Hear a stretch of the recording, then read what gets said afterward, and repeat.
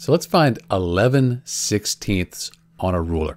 So the way to think about this, we have 1/2 here right between 0 and 1. Cut that in half, you get 1/4. Cut 1/4 in half, you get 1/8, and 1/8. Cut that in half, you get 1/16. So this space right here, that's 1/16. We've got 11 of them.